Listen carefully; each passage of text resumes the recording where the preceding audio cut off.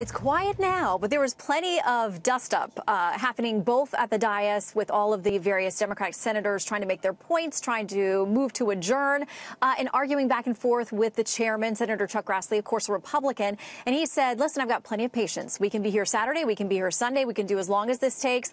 I'm going to hear you out, let you hear what you have to say, but we're going to do this hearing.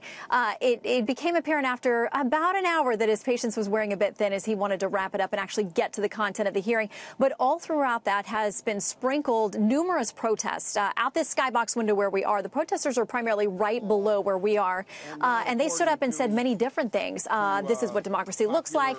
I'm going to die if you actually confirm Kavanaugh. Women will be forced to go to back alley abortions. There have been any number of different protests today, and so it's been very feisty. And unlike any of the 4 other confirmation hearings that I've covered for the Supreme Court, it's funny to think that they didn't even have hearings as we know them today really until 1955. That was the first time they started having hearings that were both public and that people sat down, the nominees, and actually answered questions. So it's a relatively new phenomenon in the history of the country, but today is definitely going to be one for the history books on many different levels. You know, Bret Kavanaugh has boiled down what he thinks it takes to be a good judge. He says, don't be a jerk.